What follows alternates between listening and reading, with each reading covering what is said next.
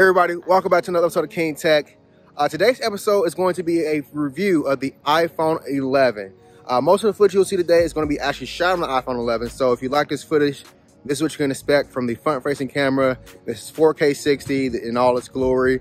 You can see we're at the beautiful World War I Museum in Kansas City. Also, Union Station is right behind us as well. So we're going to go through the phone today. I'm going to show you all the features, show you all the camera stuff, just give you a complete walkthrough of everything that I've been using this phone for over the last 3 weeks or so. So stick with us as we go through it. Everybody say hello to Cam. Hi, Cam. All right, let's go.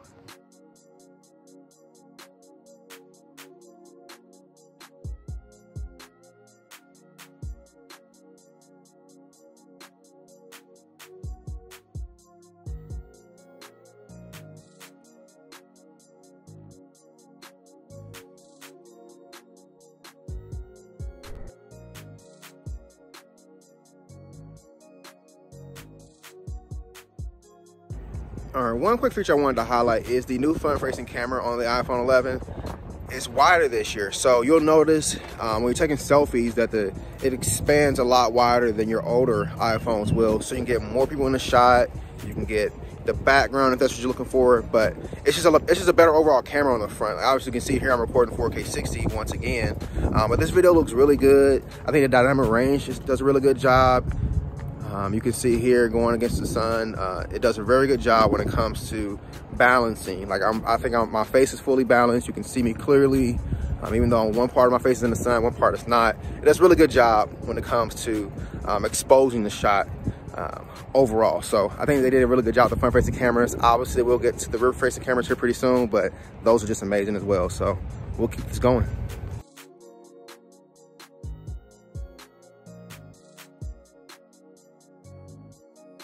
Now let's move on to the stars of this show, which are the ultra wide and the wide angle on the back of the iPhone 11. And I think these are the main reason to upgrade for anybody looking to upgrade to the iPhone 11 from an older phone. So let's dive more into these. So the first thing we look at is portrait photos from the iPhone XS and the iPhone 11. And the first thing you'll notice is how much zoomed in the iPhone XS is. It uses a telephoto camera instead of using the regular wide angle camera, which the iPhone 11 uses. I think the iPhone 11 does a really good job with portrait shots, and also this year we can also take pictures of pets. So that's a big upgrade from the iPhone XR. Next up was just using the camera. You'll notice that we have this one-time zoom here. So we get our regular wide angle, and then we get our ultra wide angle here when you hit that, and it just zooms out, gives you such more of a better perspective when it comes to things. And I really like this. It takes some really nice pictures. You get so much more in your pictures, so much more of the landscape. It's just a really nice thing to have.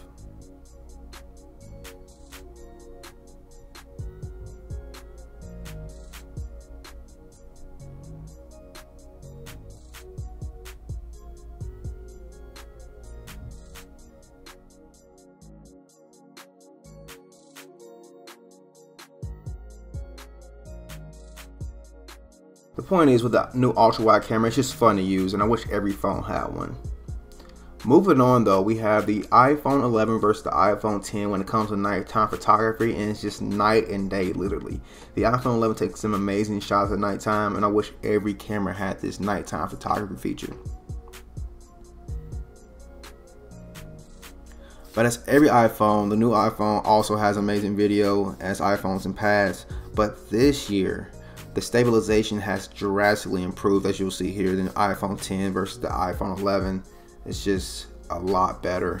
And also we have the ability to take video with that ultra wide camera as well, and you can switch between perspectives, and it switches smoothly, no color changes, no nothing. It's just an amazing camera all in all. Hey everybody, welcome back to the studio, aka my living room. But you've seen everything so far about the cameras. Now I want to talk to you about using the phone on a day-to-day basis and what that's been like for me. Obviously, I'm coming from Android phones. Like I said, I've been a die-hard Android user for the last, I don't know, 10 years or so. But when we switch over to iOS, there's some things that I love and some things that I don't love. And I just want to go through those real quick. But I want to start off by saying, overall, the iPhone 11 is an amazing phone. You can't go wrong. If you're thinking about upgrading and you're in it for the cameras, definitely do it. But if you're in it for not necessarily cameras, then I would say wait for next year. But let's just go through a few of those things I love real quick. Number one being, I love iMessage. Like I said before, I just didn't know how good iMessage was. And I'm a little sad that I didn't, because iMessage, talking with my friends and just communicating that way, has been a lot better than any experience I've ever had on Android, whether that be Allo or whatever Google has cooked up this year for us to use. iMessage is definitely the way to go. It's more secure. You can do a lot more things on it, for as talking to your friends, FaceTiming. Everything just works completely through end to end. And I can't say enough about iMessage and the fact that I've just been missing out. So I'm sorry. So next up, let's talk about the app experience on iOS and how much better it is than Android. Google has a lot of catching up to do when it comes to the app experiences on Android phones, and I think iOS right now is just crushing it. When you're talking about apps for as Twitter, Instagram, Snapchat, they all work 10 times better on iOS than they do on Android. And not to mention that Apple has also come up with Apple Arcade, where there's over 100 games specifically made for the iPhone, and it's only $5 a month. Like, it's just crazy. If you're a gamer and you're looking to game on your mobile phone, iOS is definitely the way to go, and Apple is straight crushing the game when it comes to app support, the security of apps in the App Store. They're just totally demolishing Google when it comes to that, and that's gonna be a really hard thing for me to go back to, is the app experience on Android not being as good as it is on iOS, especially Twitter, which is the app I use every day. That one is definitely better on iOS than it is on Google. So, you know, we'll see what happens if I go back or not, but those two things right there, definitely the iMessage and apps, definitely are keeping me in the iOS ecosystem for now. Next up, I want to talk about battery life. Now, battery life is one of those things I hope I never have to worry about on the phone, and the iPhone 11 has just given me just that. I don't have to worry about it. Wireless charging works, plugging it in works, the battery lasts all day.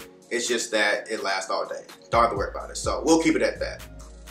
Next up, let's talk about some features that are on both iOS and Android, and those features that I think iOS is doing a lot better than Android right now. And that first feature being dark mode.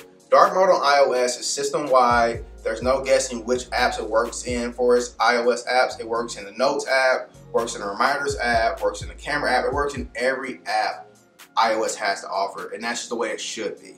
With Google, you have to kind of guess. Is it in Gmail now? Oh no, it's not just yet. It's in the Play Store. It just works across the system-wide in iOS, and that's the way it should be.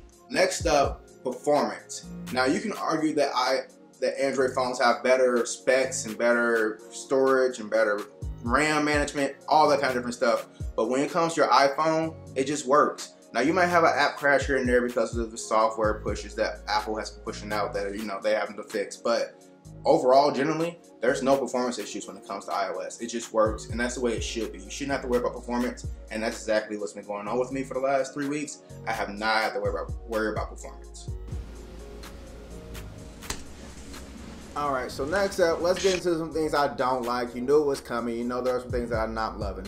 But I want to preface this by saying that these are nitpicks. These aren't things that are going to drastically change the way you use your iPhone if they do change, you know, in the future.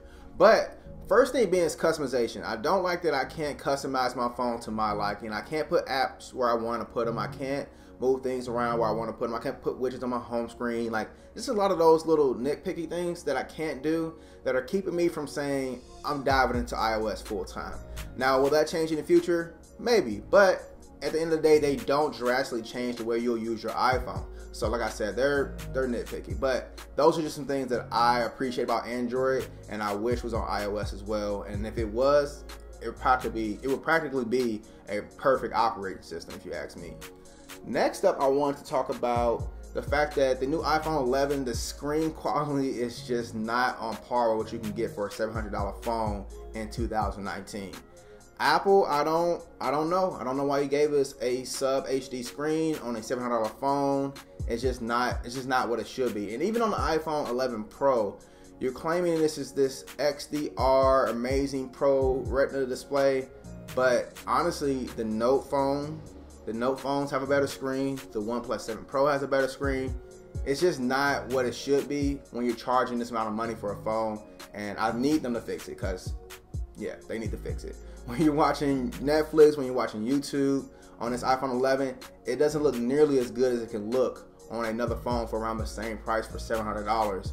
And Apple knows that. but we'll see if they fix it in the future. It's not a deal breaker, but for me, coming from other Android phones that had those amazing screens, I noticed it a lot more than the average user might. So like I said, this is once again nitpicky.